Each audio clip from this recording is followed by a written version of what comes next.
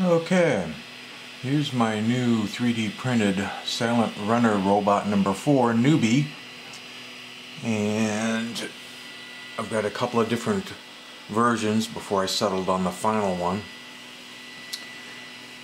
What do I want to tell you about them? Well, maybe we should just start with the final version here. As you can see, the front's held on with screws so you can get into repair if you need to. In the back you have an on-off switch, and turn that, and then you have your battery compartment. You can get to the 2 AA batteries. It ended up with a flashing light in the headlight area and a nice soft beeping sound. It's very quiet, which I like. I didn't want anything too annoying since I am calling it Silent Runner. So let's turn this guy on.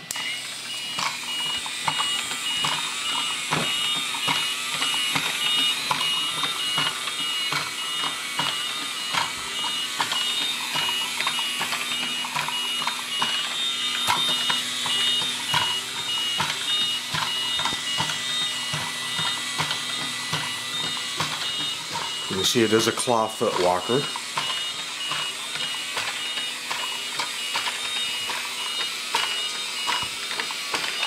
And let's turn this guy off. And I did experiment with a non-painted one. I mean, it does have the vinyl number 4 on it, but other than that, no paint at all, because basically I hate hand painting.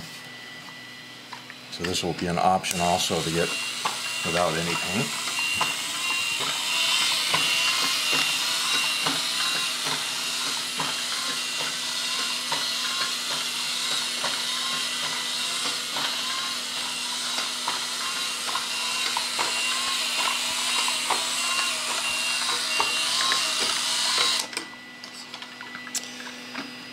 And this one I put in a high-speed motor gearbox.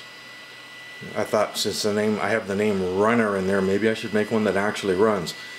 It's kind of too fast. It makes the robot a little bit unstable, but you'll get the idea. A little unstable. And get to going. Kind of hard for me to watch it and the camera here. But, so the high-speed one isn't the way I'm going to go, obviously. That's the way I'm going to go. The parts themselves, there's the main body part, which is, I mean, they're all 3D printed. This one I already have a battery box glued in there, but you can envision the part actually prints on the printer this way, laying flat on its back. No supports. The area where the battery box is, the printer just bridges across, no problem. So that's your main part. And then the back prints is one all-in-one pass in this position. Again, no supports, but this piece is separate.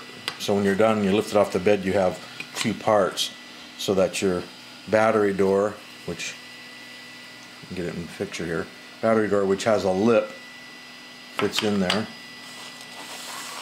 And of course then there's a small, if I can keep it here, a small latch which you print and get screwed on. The front prints as one piece, flat on the bed as you're seeing it here. It's hollowed out quite a bit, but again, the machine simply bridges across, no support again, even in the cut area for the beeper to sound. The 2 cranks that drive the leg action print just like that, no support. The legs, unfortunately, these ones I've already glued the leg itself, which is this piece. The cam fits in like that. This rides, let's get more of the parts here so you can see this. Get the wire out of the way. This would fit inside like this. The cam and motor would fit down here. And the same thing would happen on this side.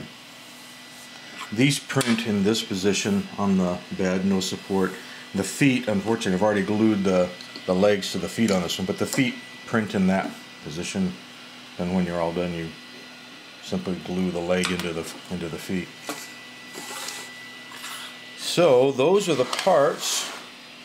I had the box art done by Ken, which I think turned out rather nicely. I couldn't find any off-the-shelf box the right size, so these boxes are handmade with a heavy grade cardboard for the back and then a light grade cardboard on the top.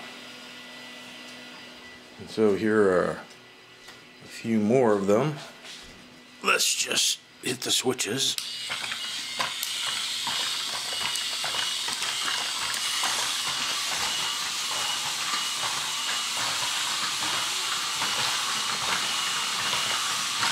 That guy's off exploring on his own.